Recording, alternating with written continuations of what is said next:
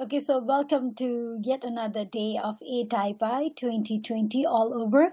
This is happening 24/7. So for 5 days, we'll be having conference day and night. So wherever you are right now, welcome and good morning, good afternoon, good night, according to your time. So we'll be introducing our presenter who will be presenting on the topic of drawing colonialism at Surat Cemeteries. So the presenter we have Zenab Bastawala, and Zenab Bastawala is an educator, typographer, and sign collector. She acquired a bachelor degree in visual communication design for Swinburne University and master degree in type design from University of Reading. So Bastawala teaches at the Srishti Manipal Institute of Art, Design and Technology in Manipal, India. Here she founded Thinking Letter Form, a letterpress print lab where she conducts workshop on the theory and practice of typography and typesetting. So Bastawala has particularly interest in Indian archives and experimental tools used to create Indic letter form that have visual texture and contemporary interpretation of traditionals. So we welcome our presenter. So we'll be playing your presentation.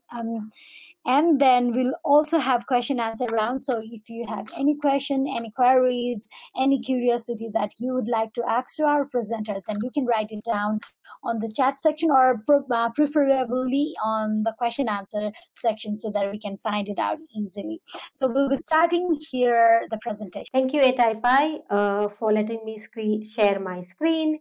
Thank you Jerry, thank you Shelley for your guidance.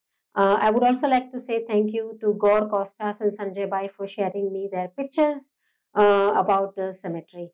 I would begin with showing you a video documentation that has been done around these cemeteries. So I'm going to talk about the three cemeteries here, begin with British, Dutch and Armenian. So the oldest cemetery here is the Armenian, which is around 1500. Dutch is 1600 and the British is around 1700. So this is the British cemetery. In Surat, we also call it as an English cemetery. This cemetery is sitting on the total square meter area around 800 to 900, and there are 250 graves on record. It is also known as Alampanah, which means Bacha, or which means a place where you can come and rest. So during the 17th century, when East India Company merchants settled in the Surat city, and at that time it was actually controlled by the Mughal Empire. So the most important aspect, I would say, that where English cemetery has been impressively was built up by the brick and the stucco tombs were established here, and the style and the nature of these monuments provided an insight into the cultural interaction that took place between the English merchants and the local population, as well as indicating that the political aspirations of the East India Company officials. A description of these tombs earliest was 1649, which is followed by a discussion of the origins. Then origins of the cemetery, then the chronology of the tombs, and the identity and the status of the dead. It is shown how the adoption of this Indo-Islamic architectural styles from the earliest tombs was modified during this 18th century, and by the increasing use of Western architectural features in line with the growing British power in India during that period. There were a lot of modification and changes happened. It says that during this changing attitude of British visitors, a lot of changes were actually done by parallelly between this 17th to 20th century.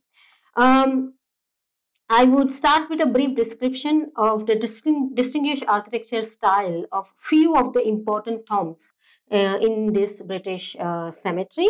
and which I would like to begin with the tomb of Geral Ungar, where if you will see the the the mausoleum is actually strangely enough that it has original inscription and it's been actually enhanced or I would say developed by a lot of detail and intricacy of Dutch and Britishers as well as of that time. To to address these cupolas which are actually massive in size, I would say approximately in the diameter of 40, I would say 12.5 12.2 meters by 7.6 meters respectively in the diameter, and they are supported by the pillars and the round interiors are the galleries reached by the flight of the many steps. The translation of this inscription is done on Latin and mostly on a large marble slabs. The upper compartment of the mausoleum has also been followed with some inscriptions which would say about the whole, maybe the history of the person or also about the importance what they hold during the affair in Surat. So yeah, so this is one of the interior of the mausoleum, and where you can see those decorative arrangement happening on the top of the um, uh, cupolas. Still, it's in the original condition. I mean, the use or the colors which been used are not being withered. Um, so the site, overall, the site is actually being looked after by Archaeological Survey of India, and the other body is intact. So the restoration happens now and then according to the ruins, which they have to fix it, I think, in every year. This is the Dutch and the Armenian cemetery, which is also was known as Gulam Falia, and which sits on approximately the square meter of 1500. Gulam means prisoner or slave, and Falia means street. So, interesting bit of this cemetery is that there was an Armenian chapel, which is this one, and this chapel used to hold a very old Bible, which is been missing, as being said by the guys over there. So, yeah, this is an overall structure of the Dutch mausoleum. So carry on with the location of the cemeteries. This is the map I would like to show you where the red dot is. We're going to follow that cursor. It's located on the western coast of India near Gujarat. This is Surat, and the outline what you're looking here is Katargam, which is one of the suburb in Surat. This is the Dutch cemetery, and this one is the Latin and Armenian, and this one is the British cemetery.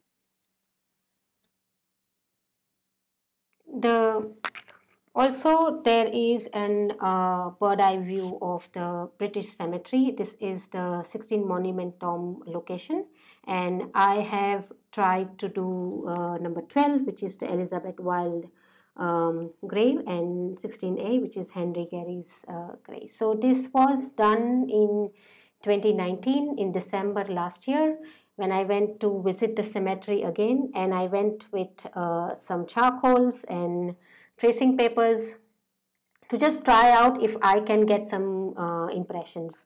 So this is the first one I'm trying to do, the Henry Gary one. This is the second one. The interesting bit of these rubbings were all the three graves which I have tried to trace it out are actually located in a different area and even on a proportion. So the first one was actually intact, mounted inside the structure.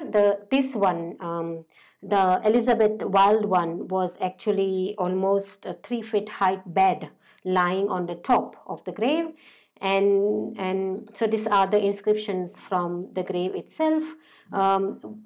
This slab was having approximately 4 different styles of lettering. I would say it had a high contrast Roman to the I would say black letter or an English lettering style.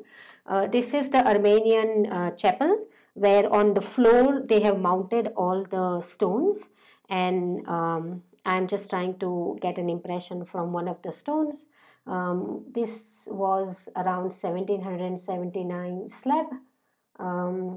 I don't speak Armenian, but if I have to go ahead, I might have to look into it and then try some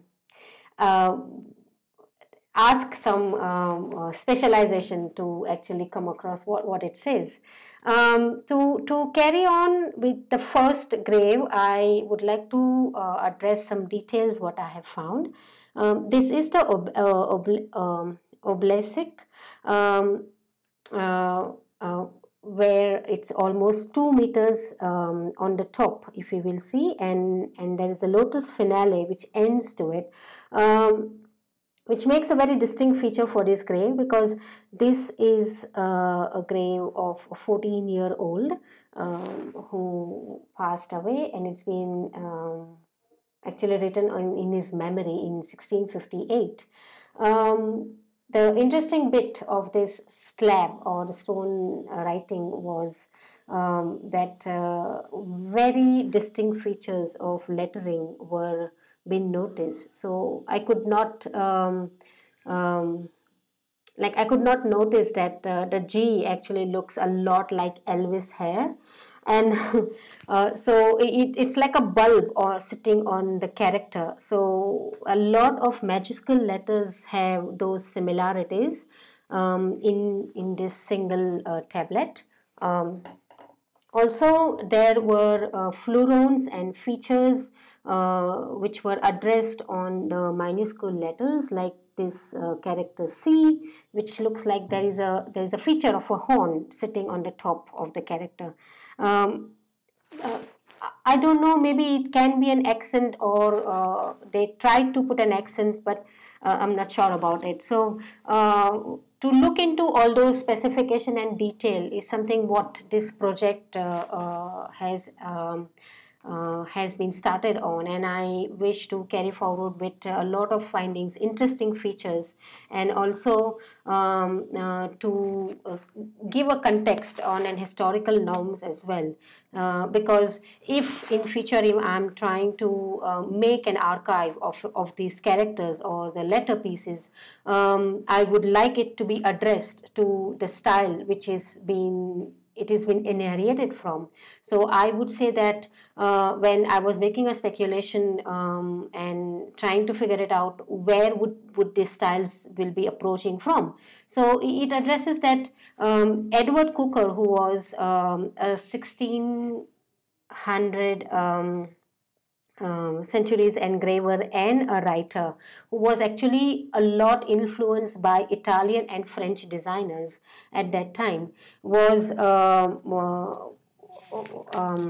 I am guessing that his style might have been addressed by the engravers who have might been chiseled or carved these slabs. To take it forward, that these are the little details where I have tried to pad up and say if I can see any matchings, or let's say arrangement of the flourish or the florons having any similar patterns, which I can address later according to any historical context. These were several S, like minuscule S, I would say, been addressed in the tablet itself. It's almost 8 styles, almost 10 styles of the characters. There were 2 different lowercase g's. So in short, the whole tablet was made up of very distinct features, and I guess it was the carver who have got a full freedom of actually using variations of each characters. So this is an experiment I have done on by actually tracing and then drawing and then making a drawing digitalized. This is just a trial version and trying to actually add up or maybe minus some of the features which were not been needed when I traced them. Because this is an insides letter, the tracing was very different than actually the rubbing. So this is the reference I am giving of Edward Cooker lettering style, which he has done in 1660s, and which he was being influenced by Cressy and Lesorinet, who were the Italian and French artists. Looking forward, when I was trying to mix match this style and trying to see that if I can see any similarities between the Edward Cooker stylish or the craftsmen who would have actually carved in India, or probably those craftsmen would have got influenced by the slabs which were being imported from Britain. That shows a lot of understanding that these carvings were not actually done in India, but influenced by the Europeans or the Britishers. It also says that the Dutch cemetery slabs were actually imported from Netherlands. So the lettering which is actually sitting in the Dutch cemetery are the origins from the Netherlands itself. Also, to reflect that when I am creating a metadata for this cemetery, it's very important for me to address this historical context, which aims and gives a reflection that how these design might have flourished and how this design would have carried forward, and also would have been influenced by many Indian artists or Indian craftsmen, because such florons we can see with in Mughal architecture as well. So that's just my speculation I am making over here. Moving along, I have also taken some of the details of the letters which were being carved on the grave. So some were actually chiseled out, and some were some of the material were actually cut out from the open counters or maybe the space outside the letters. They've been actually chiseled out. Also, some have a very detailed manner of thin and thick lines. The strokes are very delicate. So some are almost vanished. But because some are chisel cut and it seems like they were being overly done like twice and thrice, so the depth of the characters are still existing. As you can see here that a variety of lettering styles have been found in the cemetery. So when I visited and I saw some of the graves, each slab would have at least 4 or 5 different stylistic features and lettering on the grave. Even there were very diversification between the numerals as they were written. So the typography on the slab was actually planned, but for some they were being just chiseled out. So it seems like because during 17th century and nearby the 18th or 19th century, it might have happened that these carved letters would have got a double chisel or maybe carved out again. Because of that, sometimes you can see dual impressions on the letter itself. Some are just been engraved, and some are actually being scrapped out. So looking at those details and thinking that how these data which I would like to collect or to make a file or an archive, is a big question. And also, why I would like to do that, because as you see, the cemetery is almost falling apart, and yes, it has been looked after, but it has been looked after from a structural point of view, not from the lettering point of view. So if you will see, even if the structures are maintained but not the lettering, here I have noticed that some of the kids were actually playing on the sleds where the writings were there. It is also a place for sleeping, and yes, it is also a place for nature to grow. So this scenery, what you're looking here, is like the whole land of the grave, and maybe some of the graves are actually sitting underneath the shrubs or the plants as well.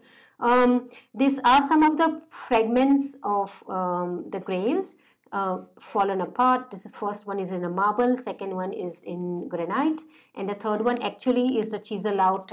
It is cemented, so that means half of the cement is running over the letters itself. This is the broken grave. Almost it is falling apart. The slab is sitting on it. And that's a stone slab is sitting on it. And yes, there were a lot of cigarette butts and matchsticks and so and so. So I'm open for questions, suggestions, and feedback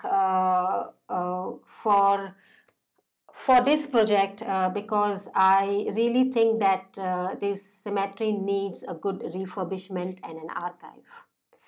Thank you for listening me, and looking for a chat. So good to see you, Jen. Good to see you too. Wow, that was like a little train track kind of working, stopping. Yeah, I don't know. I mean, like, it breaks the continuity. But anyways, I hope somebody would have got something out of it. Yeah. So first of all, congratulations for that beautiful presentation. It was really inspiring and very insightful. Thank you. Jen, because I'm actually seeking for some of the questions. If there is any question, you can write it down so that Jen can answer right now. If there is any question from our audience, I guess there is no question, but I have some questions for sure. Especially, after watching the video, it's like, working very sensitively. It's working in the graveyard and finding out, something that is hidden is completely something that really takes a lot of effort and also guts. So I wanted to know what actually motivated you to start this project. It's always letters, you see. They're the one who influence you to go to places, isn't it? And it was so strange that me living in Surat, half of my life, never thought of it, like, and never even saw somewhere, And after I finished my masters, I went back, and then I was connected with this one journalist, and he told me that I think you should take a tour of Surat and then see if something fascinates you, because he shared a lot of historical perspective with me. And I was like, okay, let's just do it. So one day we just went on, and then he took me to this, he took me to this place, and I was like, wow, what? We have this thing in Surat, and I never knew. Yeah, and from that onwards, I think it was the strike, like you get it, to just feel those letters which are like sitting on the stone, and even you think like it's just abandoned, and people come there for wedding photo shoots, and as I mentioned, people were sleeping there. It's almost a resting place. So I said, okay, well, I know it's a really beautiful place, and yes, people can come and sleep here, but why not to actually save those letterings, even if in future, if somebody wants to have a reference of something, because these cemeteries were one of the most beautiful cemeteries back in those days. So in all around India, Surat was the richest port, and this cemetery was built up on very lavishly and executive way for merchants, like mostly those high profound people, who were the part of East India companies. So that's why you will see the graves are, I mean, the whole mausoleum part is also so well structured. And to be very honest, it's still intact. It's like it's still holding there. It's been like decades and decades, yeah. So I think that was something that attracted me. And I visited twice. And then in 1919, I said, okay, let's just go with a paper and trace it out and see what I can get. Yeah. Wow, that's so amazing. That was actually not planned plan, okay? Not plan, exactly. And sometimes it says that when you don't plan something and you do it, it just works. So I think that was a thing. And it's a sad part that I could not go back because I wanted to during this 2020 and supposedly I could not travel. So a lot of context has been coming from old archives as well. Plus the rubbings, what I've done in 2019, which I was very lucky that at least I could have got something. So those were my initial drawings. Yeah, hopefully to take it forward. Okay, Yeah. that's great. I hope this pandemic will, end very soon so that you can Yeah, also speed up your work, whatever you had planned for 2020. Maybe you can do that in totally. 2021, hopefully. Hopefully, yeah. Yeah. And I was like, because as being someone who is also working and reviving a lot of scripts, so Yeah. I was very interested to learn what kind of challenges that you have found during your journey. During my cemetery, Yeah. so